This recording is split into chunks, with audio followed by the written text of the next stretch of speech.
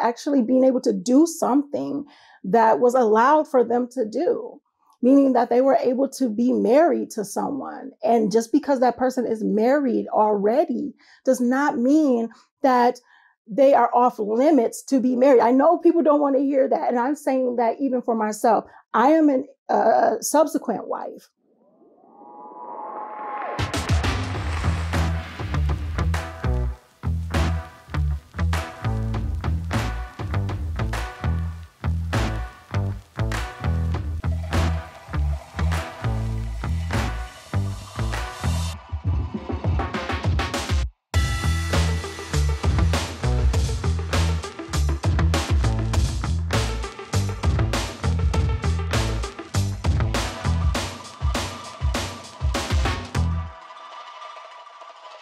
Assalamu alaikum. Peace. It's your coach, Coach Nyla, one of the co-founders of Outstanding Personal Relationships, as well as co-author of the book, Let's Talk Polygamy Uncensored.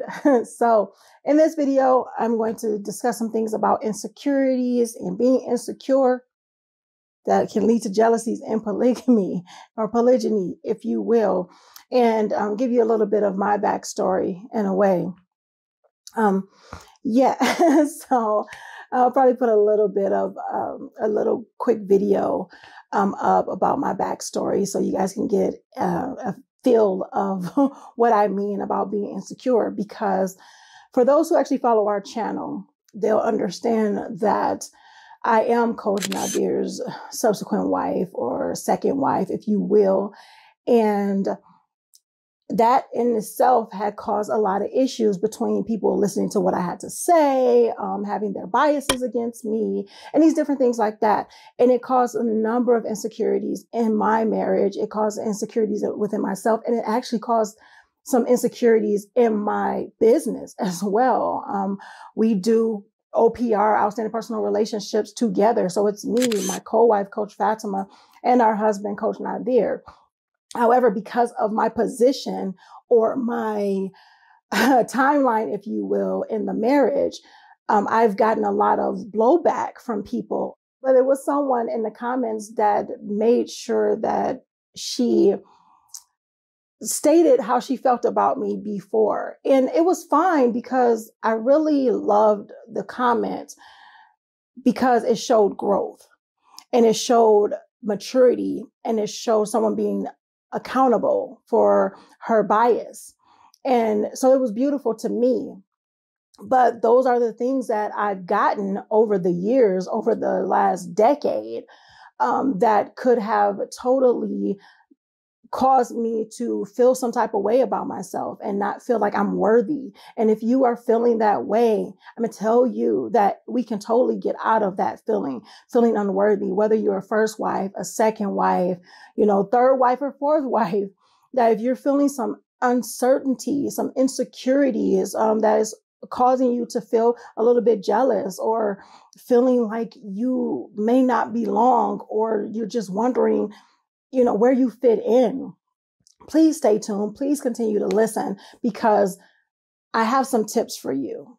These are tips that work for me as well as tips that has worked for a number of my clients. Yes, to actually be a person who's coached. And I've coached before. I've coached women on self-esteem, on self-confidence, on being able to communicate within their relationships and be able to communicate how they feel and just get their point across way before Outstanding Personal Relationships. Actually, even before I was married to Coach Nazir, I've been a coach for women and being able to have women embrace their natural beauty. So the thing is that it all changed for me when I married Coach Nazir and we actually started Outstanding Personal Relationships and became public with being in polygyny. That's an interesting thing too, because it's not anything about being secret, but I mean to the public, like on social media and forming outstanding personal relationships, doing that type of thing. And of course, this is not the video to really go into a lot of the back history or the backstory that led us to what we do now. We have them on our YouTube channel. Definitely take a look at those. However, yes, there was things that could have been done better, all around the board when it came to being in polygyny, from our husbands' end as well as from our ends as wives. And I'm going to get into that because that can also increase your insecurity when you are not doing things correctly, meaning that you're not having proper communication, meaning that you're so insecure that you are wondering about yourself. So you're not expressing yourself enough, or you're not expressing yourself at all, and then you're bottling things up. Let me know in the comments if that has been you. Say, hey, I've bottled stuff up before and I exploded one time and it was not a good look. Or I bottled things up and I became passive aggressive and it caused some issues in my marriage. So with me, as I had, if you guys seen the thumbnail, it said, I have been insecure in polygyny, but polygyny has not made me insecure. I've been insecure before that. I had a number of different things that made me insecure or that I allowed to make me insecure. But polygyny, it was difficult. It was difficult being a person that was called not the real wife, being called a snake, being called, well, I had issues with you before, people saying that I've had issues with you before just because your presence and how your presence made Coach Fatimah feel. And because I rock so hard with Coach Fatimah, it was hard for me to even like you or rock with you. So that is just the things that people go through in their lives. But then you have to ask yourself, is that mature? Do we not rock with someone just because they are, that because of their presence, because of how their presence made another person feel? Not that they were mean, not that they were spiteful, not because they were backbiting or slandering or coming in to disrupt and destroy, but just because their presence, actually being able to do something that was allowed for them to do, meaning that they were able to be married to someone. And just because that person is married already does not mean that they are off limits to be married. I know people don't want to hear that. And I'm saying that even for myself. I am a subsequent wife. And it was really difficult for me to constantly put that out there because I really felt, and I still feel to this day, but I'm not going to let that stop me. But I felt that it put me in a position of being less than because other people saw it as me being less than, or they saw it as me not being worthy to be listened to because of the timeline. So I wouldn't say that much. And I did feel, and it was true at the beginning of our OPR journey, that people were really picking sides. People were gotten a little bit better with, keeping that to themselves. But people would pick sides, and it really affected and infected my business and the things that I do, because I coach and my co-wife, she coaches as well, and we don't coach together. So because people had this bias of my timeline, instead of listening to me as a coach and hearing what I can bring to the table and letting people know that I can actually help them and assist them in different ways of growing, because I've done this well before I became a subsequent wife, well before OPR, that didn't matter. However, I'm like, you know what? That's nothing to be ashamed of. It's nothing to shy away from. I have a lot of women who are becoming subsequent wives, or they have been approached to be subsequent wives, and they're feeling away because they're feeling like they're going to be looked at as less than.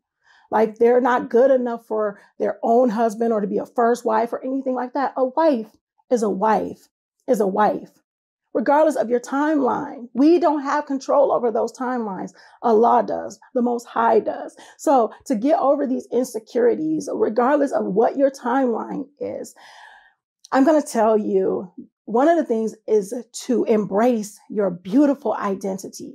Embrace that beautiful identity. Well, how do you do that, Coach Nyla? Well, this is how you do that. You look at the amazing things that make you you. You look at those amazing things that make you you, and you celebrate those things. Don't compare yourself to someone else.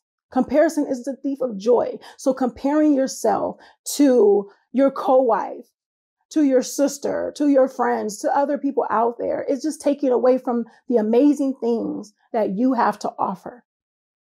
You know, continue to work on yourself more than you work on anything else. And that includes your marriage, because when you're working more on you, your marriage is going to be great. Why? Because you're going to attract that beauty. You're going to attract that greatness. You're going to be able to communicate properly. You're going to be able to attract the beauty. Even if your husband is not on the same page, or that he's not working so hard in improving himself, let's just say that, a couple things will happen. He's either going to eventually be inspired by you, and he's going to continue to work on himself because he wants to be a great man and be a better man and continue to grow because he sees that you can grow. Not stating that, all men just need to follow their wives, because that's not what I'm saying. What I'm saying is that we also need to do things for ourselves so we can be inspiration to others. We should be able to be inspiring, not controlling. So our husbands can be inspired by us. Anybody can be inspired by us, and we can be inspired by them. So be careful with that. Another thing is being able to communicate properly. Being able to do that. You can work on that. There are different programs. We do trainings on that. I actually coach on that, how to communicate with your husband properly, how to communicate with anyone properly for that matter.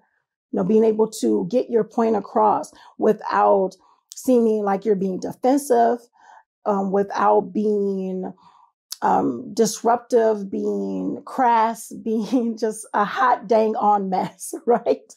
So I do that because I had to learn to do that, because I was a person that really got defensive on a number of things because I know I work so hard at doing the things that I do and do the things that I do well. But when other people don't see that, it feels away. I get it. I understand it. But sometimes we have to understand that people won't get us. They just won't.